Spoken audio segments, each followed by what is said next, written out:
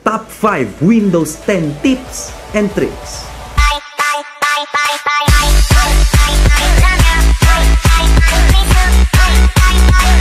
Hey! What's up sa inyo mga Caveman? CJ nga pala. Sa channel na to, gumagawa ko ng mga tech-related videos. Let's do this! Woo! Grabe! April na pala, no guys? Actually, April do means a lot to me kasi unang-una, ito ang birth month ko. So basically, April ako pinanganak. And pangalawa is, ito yung anniversary month ng channel na to. So, sponsors, no? Baka naman, 1 year na. Also, malapit na matapos ang SEM namin or ang semester namin and magpa-participate ako sa tinatawag na VEDA, yung Vlog Everyday in April or August. Well, gusto ko April. Yes guys, no, everyday upload to for the whole month of April. Wala akong break kahit Saturday, Sunday, everyday, 7 times a week akong mag-upload. So, good luck sa akin, di ba?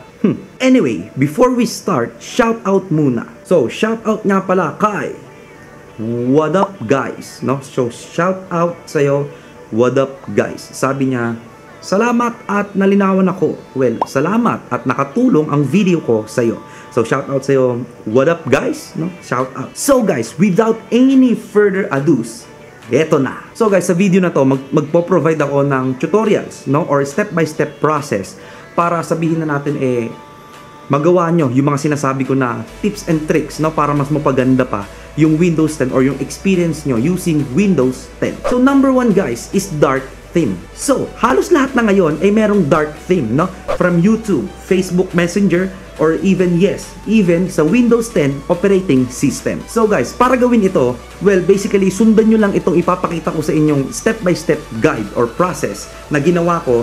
So, without any further ado, roll the video.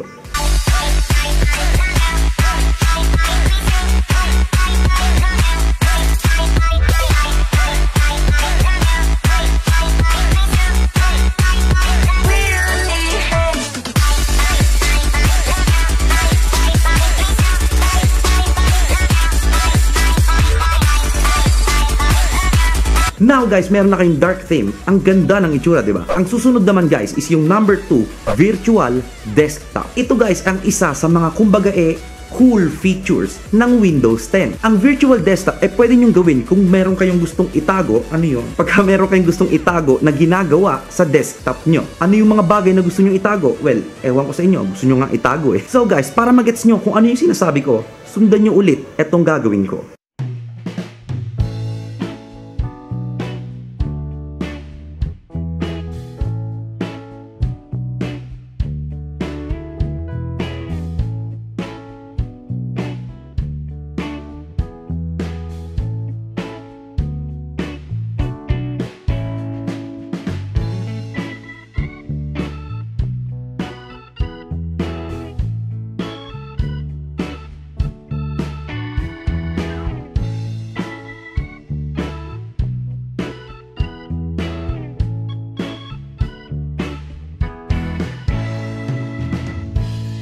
Okay, so guys, no, yun lang yung paraan para ma-access nyo ang virtual desktop or para ma-access nyo, no, ang iba nyong virtual desktop. Pagka nandoon kayo sa kabila nyong desktop or basically nandoon kayo sa desktop number 2, hindi kayo makakapag-switch sa normal desktop nyo by using Alt-Tab. So basically, hindi nyo ma-Alt-Tab yun.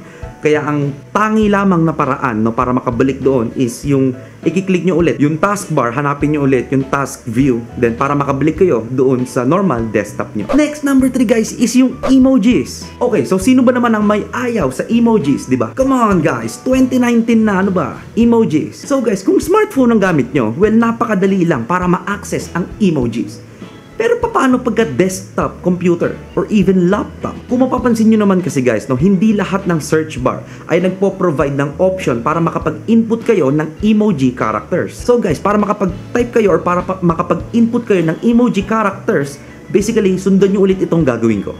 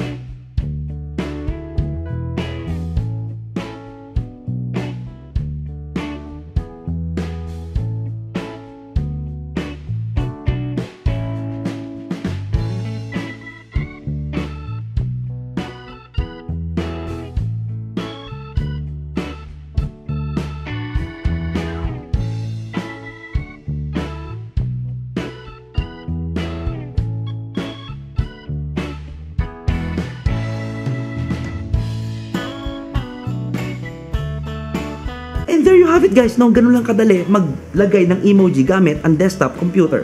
Okay, so guys, no, for numbers 4 and 5, medyo pang advanced user na ito. Kasi guys, yung mga tips na sasabihin ko sa susunod, no, nagre-require ito ng, sabihin na natin, konting knowledge about computers. Number 4 guys, is yung transparent CMD. Okay, so guys, CMD stands for Command Prompt or prompt. Okay, so guys, itong susunod natin is ito ay para lang sa mga taong gumagamit ng CMD or yung Command Prompt. Okay, so guys, para maging transparent ang CMD nyo or yung box na yon ng pang CMD, well, basically, sundan nyo lang yung gagawin ko.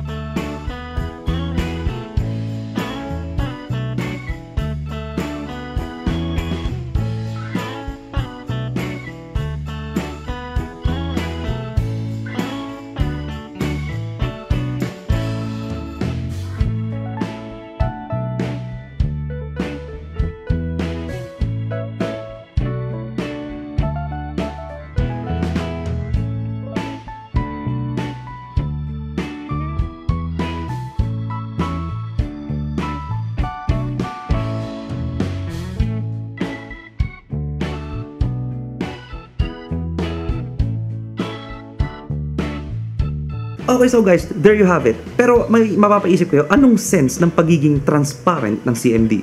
Well, para sa iba kasi, actually, para sa akin, ang cool lang kasi tignan pagka yung CMD nyo na pinagtatypan nyo ng sabihin natin code, transparent. So, yeah, it's all about the preference, no? The aesthetics, no? Kumbaga, depende na talaga sa tao yan.